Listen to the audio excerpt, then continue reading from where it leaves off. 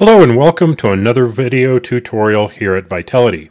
Today we're going to be setting up a soft phone, and for our example we'll be using Counterpath's X-Lite. Now these same setup instructions are going to work for almost any soft phone that's out there, including Counterpath's Bria or any of the other soft phones that you might run across. You're going to need a certain set of information, set up your account on the Vitelity portal properly, and everything should work. So let's go ahead and get started. First, we need to log in to our Vitelity portal and create a sub-account. The sub-account is the credentials that the soft phone is actually going to use to authenticate with the Vitelity service. So I've gone ahead and created a sub-account here. I called it X-Lite, and I have a password for it, so it should be all ready to go. And then we need to take our phone numbers and route them to that sub-account. So I'm going to go to my phone number list. I'm going to select a phone number, go to select an action.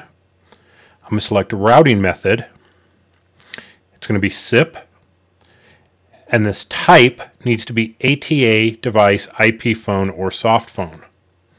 And then it's going to ask me which of my sub-accounts I want to use. I'm going to use the Tech X-Lite. It's double checking to make sure all my settings are correct. And then I'm going to hit submit. Now that we have the phone number configured and we have the sub-account created, we're ready to go ahead and get started with the soft phone. So the first time you run it, it's actually going to ask you to set it up, but we're just going to go through and look at the settings here so we can see how this is configured. Using the sub-account login, we have the user ID. The domain is the inbound server. Now this may change depending on the customer. So always make sure that you double check what your inbound setting is going to be. That is listed at the very top of the sub-accounts page. The password is the password for that sub-account.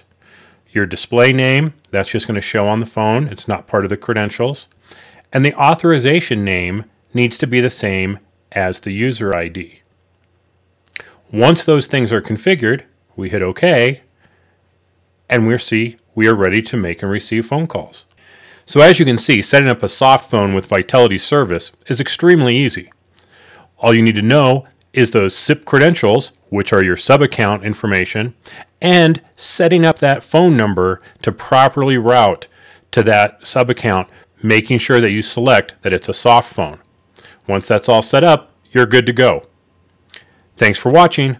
We'll catch you next time. Bye-bye.